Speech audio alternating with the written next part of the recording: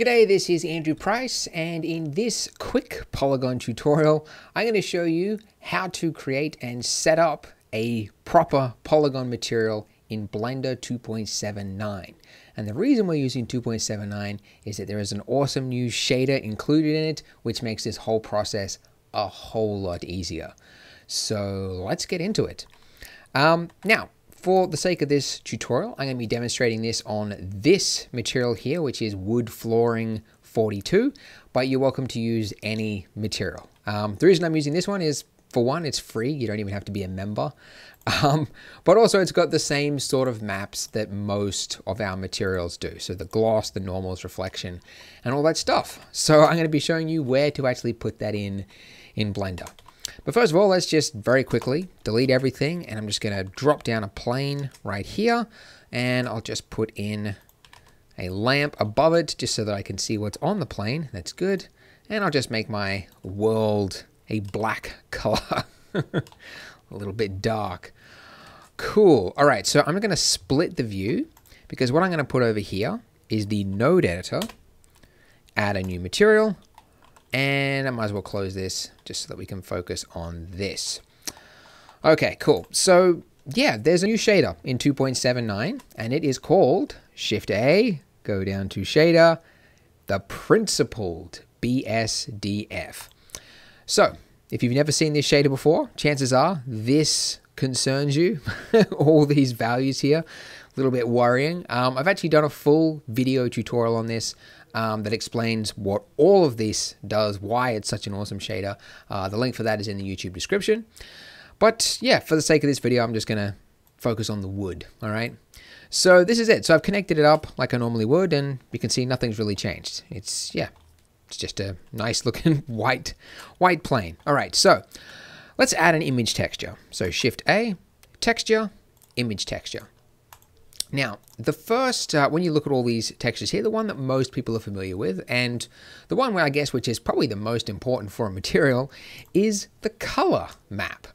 Sometimes called diffuse, sometimes called albedo. You might see it on Polygon sometimes as variation 1 or variation 2. I mean, basically, they're all going to be used in the exact same way, and that is, when you open it, connect it to the base color input. Very, very simple. Now, you probably see this if you've been following along, and that's because I haven't UV unwrapped the plane yet. So I go into edit mode, U, unwrap, and now voila.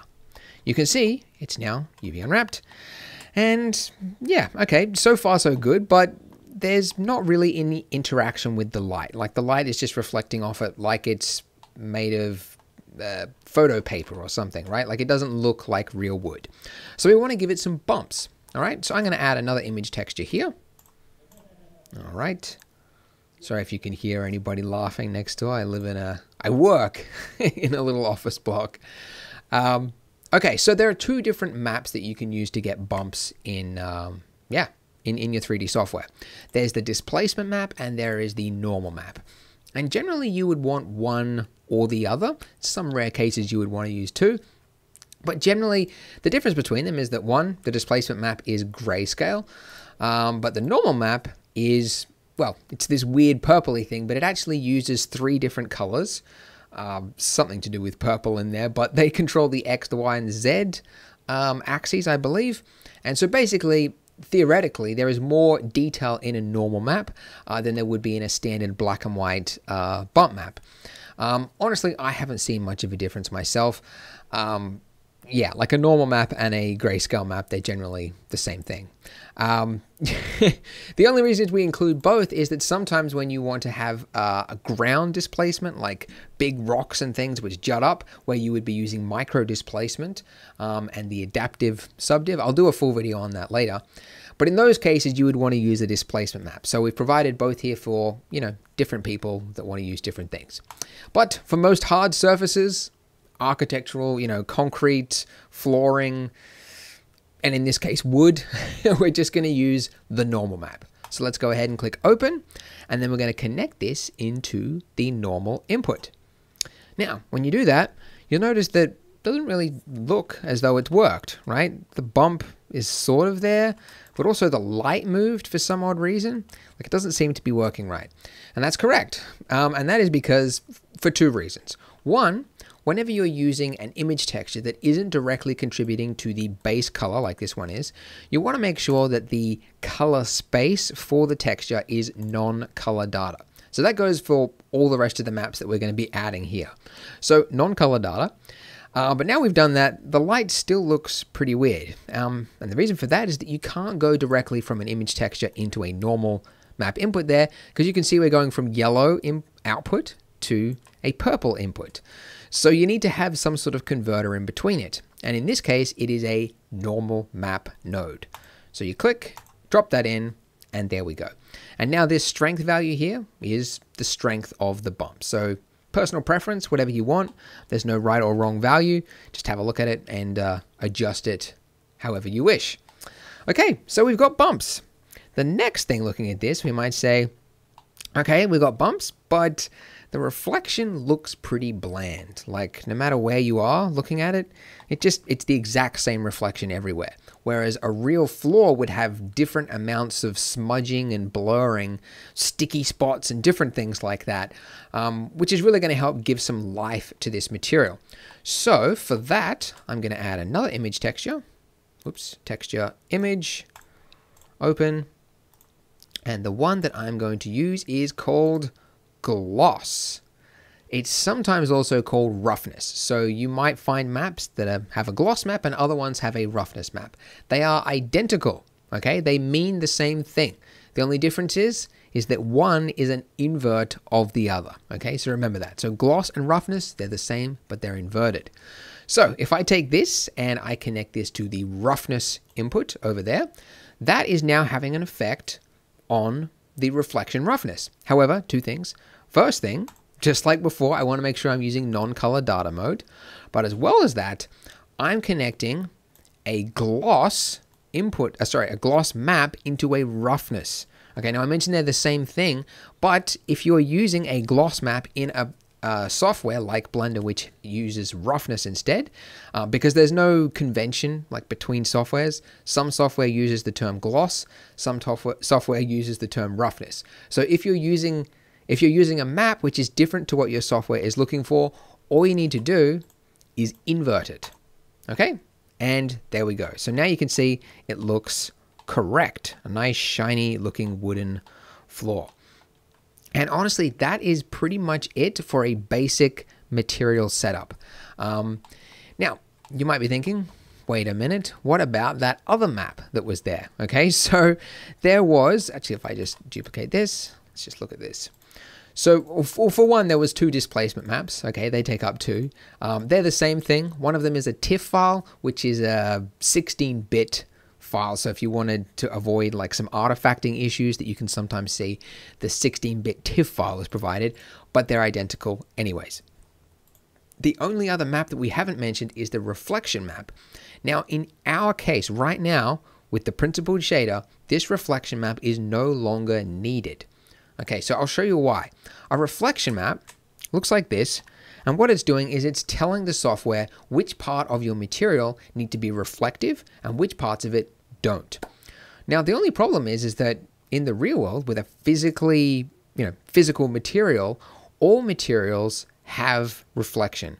It's actually impossible for a completely diffused material to actually exist.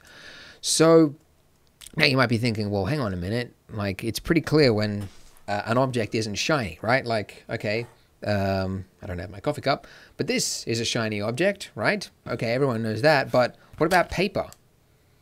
Okay, that paper isn't a shiny object. Well, actually it is. It's just that the roughness is so high on the paper that you can't really tell where the reflection is coming from.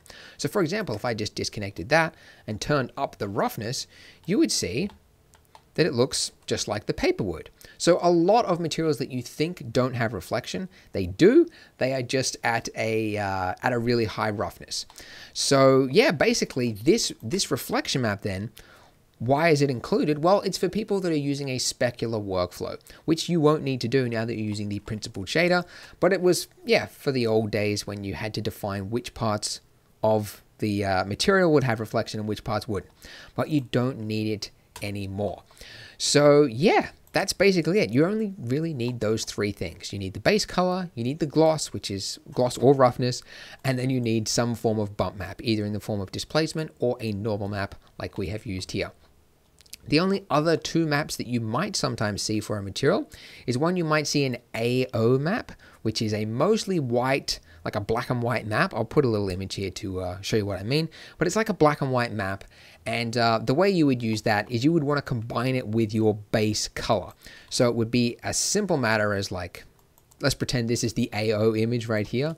You would take a mix RGB node and you would connect it like this. So multiply ignores the white values and only uses the dark values. So this would enable you to essentially add darkness to the crevices of your material. But again, it's not relevant in this case, so I'm deleting that. And the only other one that you might see for some materials is a metalness map. So a metalness map looks like this. Put an example there, but it's telling it's telling Blender which parts of the material are dielectric, which is a non-metal, and which parts are metal, which is a metal, right? And that is what this slider is right here, this metallic this metallic slider. So 0, it's set to dielectric, which is what this type of material is, a non-metal. If it's 1, it's obviously treating it like a metal. So some specific materials will have a metalness map because it will have both. It will have both like for example, like mud on a brushed steel. I don't know, let's just say that exists, right? You would want to have dielectric, non-metals, as well as metals. So then you would essentially take that map and just connect it like that. That's all you would need to do with the metalness input. And that's it. That's essentially it. So you don't need to worry about anything else. This specular value here, you're welcome to turn it down, but just like I said before, you don't need to, because the 0.5 value, that's already there by default, that is what's going to work for dielectric materials. You don't need to change it. You can if you want to, but you are going sort of out of the bounds of what is physically possible, I suppose. So there you go. What we're going to do in the next video, in the next part, is I'm going to show you how to add some surface imperfections like overlays. So we can add footprints, scratches, and other things to try and make this material look more worn. So go ahead and join me in that part.